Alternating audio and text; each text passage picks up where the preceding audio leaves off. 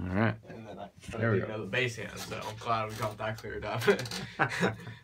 So we're gonna start just with our metronome here. This is really important to know where the beat is. So these are down beats and you have up beats. Ba, ba, ba, ba, ba, down, down, up, up, up, up. Okay, so.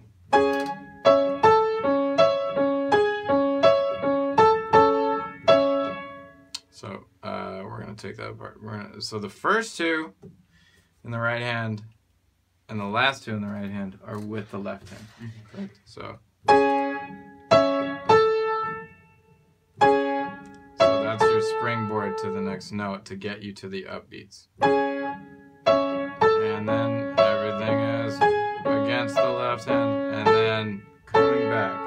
Okay. So the quick ones tend to, they're either going to push you into the offbeats or they're pushing you back to the downbeat. So you're down, down, up, up, up, up, up, down, down. Okay. Okay.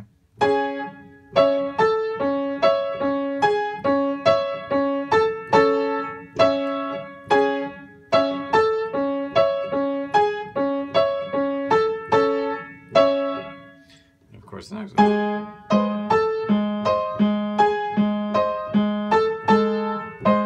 Down or up on that? What? Should I go up? Oh, that doesn't matter. Doesn't matter? Yeah, well, I mean, you probably go down here because you'll run into your hand over here. So now, when we put the bass line in, that's just to establish in your brain a solid sense of that rhythm. The left hand, the trainer bass line, which is the more kind of traditional bass line, where the Montuno, or I'm sorry, the tumbao bass evolved from this rhythm, which is called a tresillo, which is like this. So the same downbeat. Down, up, down, down, up, down, down, up. So when you put those together, it's a little tricky, but that's the first thing. Now they're going to go against each other. I think this one too, the first two and the last two are kind of together.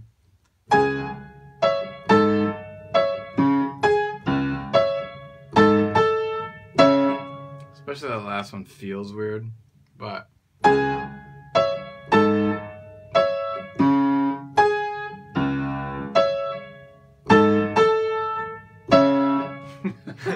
it's messed up.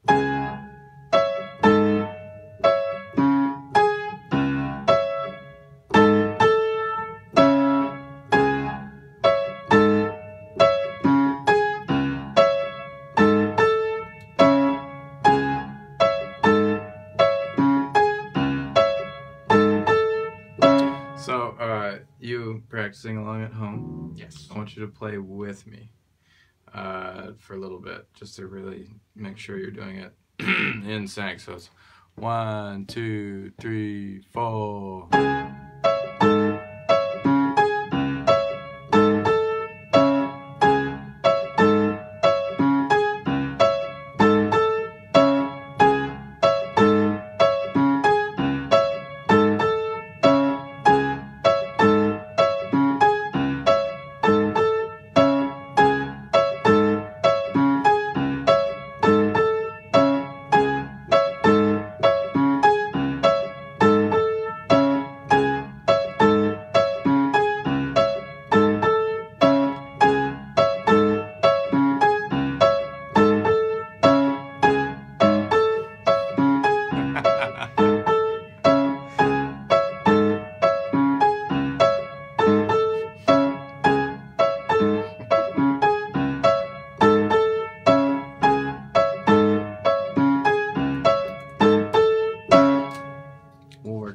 Moves the next time. Yeah. That's that one. It's like strut around.